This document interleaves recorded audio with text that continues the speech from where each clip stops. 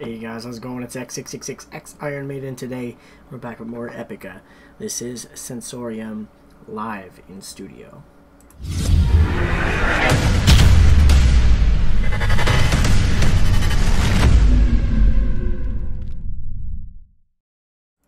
Alright, so this is another song performed live in studio. The same live in studio that we checked out before, but for the life of me, I can't remember what the name of that song was now. After, taking the long break and all that, it's made me forget by now what it was. But I do know we have seen this performance before in this studio. Apparently this is a better version, because apparently all the other versions were crap on YouTube, so that's good to know that someone actually made a higher quality, better one. It's great for, if you guys remember doing Rammstein, the live stuff. It was rough sometimes. So, let's jump in and check it out. Sensorium. Epica is een oord in het universum waar antwoorden liggen op de levensvragen. Het volgende nummer is een filosofisch nummer. Het heet Sensorium.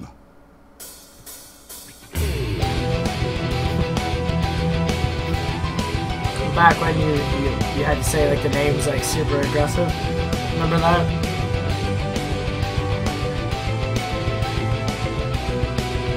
Some bands still do it now.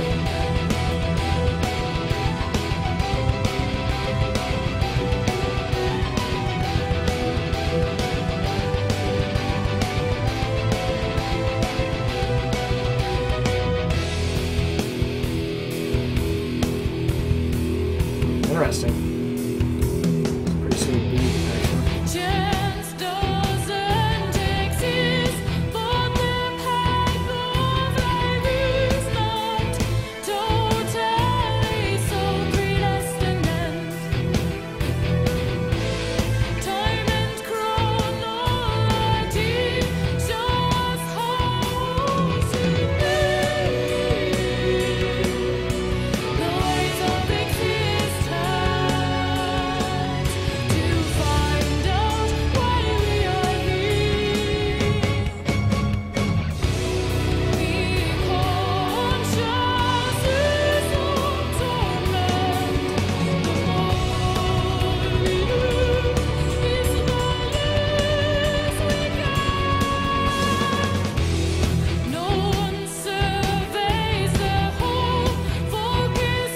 So cool seeing them that young too.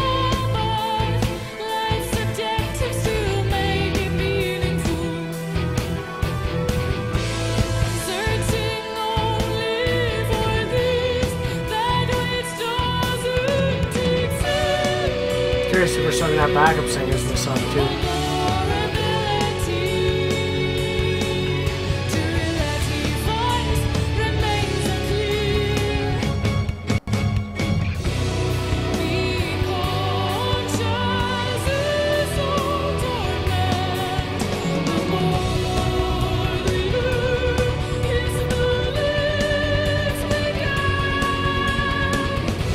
I like the effect on her voice there.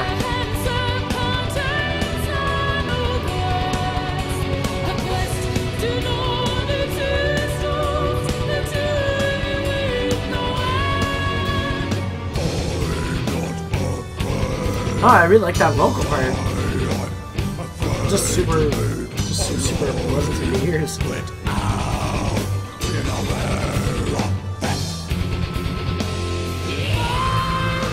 You can definitely tell the song structure got more complex as they moved on from this point, but I think I learned from the last one too. It's not as in-depth as they are now.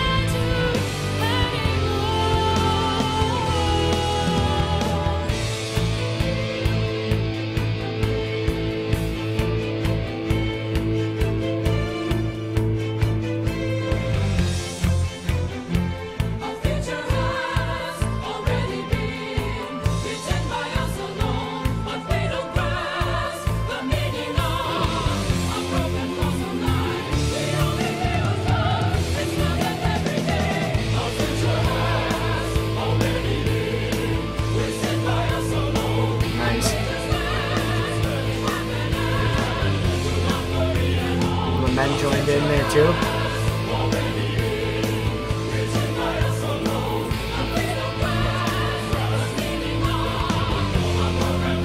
And the men are like offset from the women there at certain parts too, which is really nice effect of it.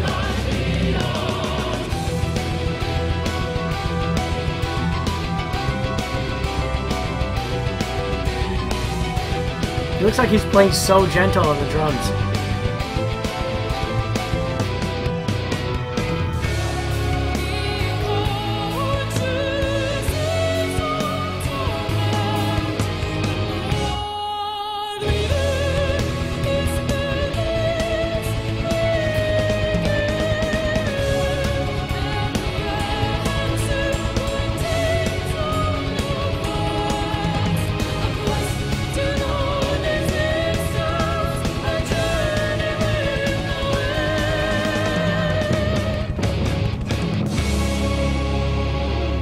Sweet.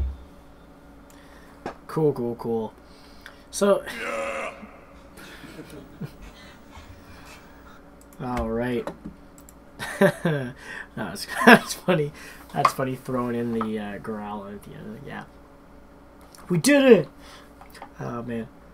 All in all, it's a pretty decent song.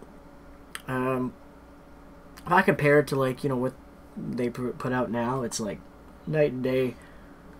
To a certain degree, with elements definitely still there from the earlier years, but they're really, really good at making high quality wall of sound, like many different things going on once in their music is something they do really well now. And you can see back then that was like the starting of getting into doing that. Obviously at this point as well, you can see like they still seem to be finding their way at this point. I can't remember if you guys told me this was at the start of the career, even like halfway through. But even halfway through, so far, they haven't been around for a super, super long time. They haven't been around since the 80s, You have to remember these bands still aren't that old compared to a lot of other metal bands, you know what I mean? So there's they still have a ways to go, and they're still going to progress even more. Which is crazy to think sometimes, eh? Like even like bands like like Nightwish that started in like the late 90s, like they still have a ways to go. They can still do that. They have like another 10, 15 years probably in them that are of good music, if they're lucky, even more. Which I find is just super interesting to think about some bands like this where like music's going to progress and it's going to be even more intricate, I'm sure, in its own way, of some way that we haven't even thought of yet. But it's always nice to go back and see back in someone's career and see where they started off, and you can really pick apart with songs like this where they have elements that they took forward with them, maybe a little bit that they didn't, like they still seemed like young enough here. I don't remember exactly where this is in their career, but they're almost like a little childish in the studio, but in not a bad way, but like like goofing around and stuff like that. You can see a few points in the video, and it almost shows like nowadays when you see them, there's none of that. It all seems very professional and really well put together, and because that's the image they've now built themselves up to be, and they're a big touring band nowadays. Pretty big touring band. They have a huge fan base, obviously, or we would not be doing Epica as the daily band right now if they did not. So it's super interesting, again, to see that. And there's a lot of good elements, again, like her voice, that one part where I mentioned it was about almost right before halfway through, give or take. For some reason, it just felt really beautiful and sounded really great to me. I don't know if it sounded like she had an effect on her voice too. But maybe not. Maybe it might just be the quality, because this is just an enhanced version. The original that's been circulating, on YouTube, was worse than that. So it's kind of like fixed, you know what I mean? So it could just be that too.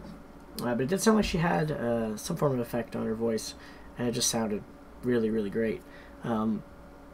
The growling parts here on this one, though, I didn't really like it that much. I don't know if it's just because they hadn't incorporated it very well in this song for me. It felt like it was too different. that would be the only downside to the song, I think, for me. But it's not going to be the same for everyone, you know? Like, for me, it's like that. For others, it's going to be, they're going to love it, you know what I mean? So, but yeah, nonetheless, hopefully you guys enjoyed checking this one out. Me, if you did, make sure you hit that like button. Don't forget to subscribe to see more from me if you have not already. And as always, you guys have a good one, and I'll catch you later.